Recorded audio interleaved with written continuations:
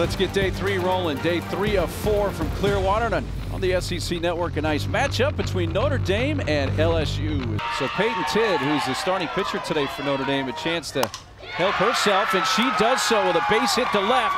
Sweet is in. Clark coming home. Throw does not get her all the way to third. Advances Gaskins.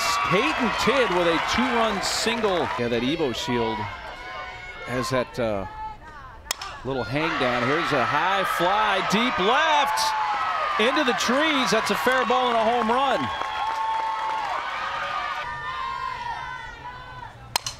Gaskins ropes one towards center field. Briggs back, it's over her head and off the top of the fence. Might have a play at second. We do, and there's the tag. She is safe. Out of the 13 teams in the ACC. That ball's going to be stopped by Peterson, but has no play. And Payton Tidd in that first inning got the 2 RBIs. And a ball absolutely hammered. If it's fair, it's gone. It is fair. Home run, Payton Tidd, who has just tied the game at 6.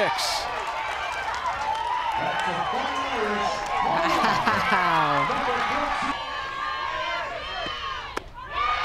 Runner is going. Throw down to second. Out. Boy, that was close. Johnson into right, base hit.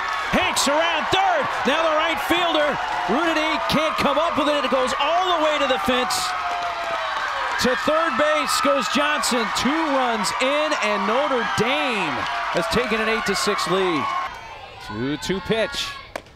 Check swing. She went, says the plate umpire. A strikeout, and Payton Tidd with the bat and with her arm, and Notre Dame wins for the first time in Clearwater. They beat 22nd ranked LSU 8-6.